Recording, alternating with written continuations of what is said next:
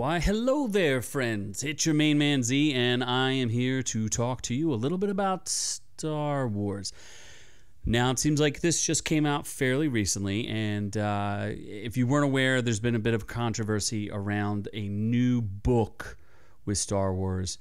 Specifically, it's a whole concept from the Star Wars story group at Lucasfilm about it's the High Republic.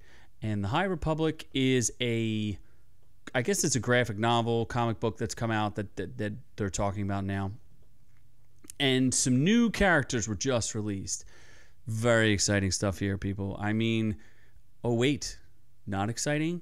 You mean Bounding into Comics, which is pretty pro Star Wars, is calling it an absolute embarrassment because its newest character is just a rock? Yes, apparently it was introduced in the High Republic Into the Dark by Claudia Gray. Yeah, there's a rock on a ship, and it's doing things. As you can see in this image right here, we're looking at it, there's a navigator, a co-pilot, and a rock. In fact, let me go, and what I can do is I can play this for you. We're going to take a look at this.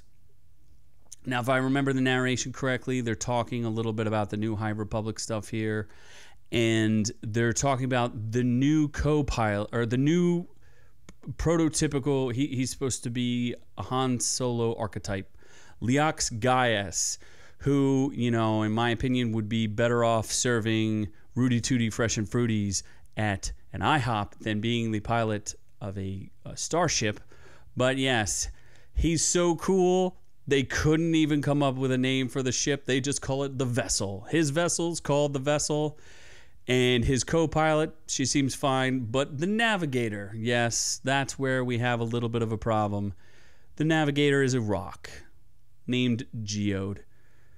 I don't even understand what these people are doing. Why are they doing this? Why are they torturing us? I don't know. I can't explain it. Apparently, he's supposed to take out some Jedi and send them somewhere. Who knows? Here's the point, though. You're probably saying to yourself, Z, why are you so upset about this? Why do you have a problem with this? Here's my issue is really, if you think about it, some of our best pop culture movies and things like that came from graphic novels. We talk about Watchmen. Some people don't like the movie, but I'm a big fan of it. And we talk about like The Crow, which is really kind of more my area, and you get these beautiful pieces of art. You know, I think The Crow, we can all unequivocally say it was a great performance, great graphic novel, and that's the point. Is these are the foundations of what we see coming later. You know, Star Wars had the original trilogy, and then 20 years of Legends, which is perfectly fine. Yet somehow now they had to erase all that, and they're creating this new stuff, and this new stuff is just devoid of any type of anything. It's crazy.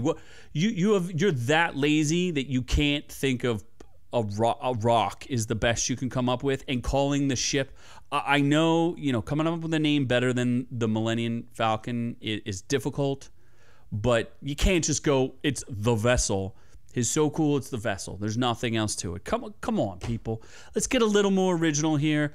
You know, and I got nothing against rock people. Rock people are great. I love Korg from Thor Ragnarok. And I love Galaxy Quest. They had a little rock guy in that, and you're a big rock monster. Rock monsters are great.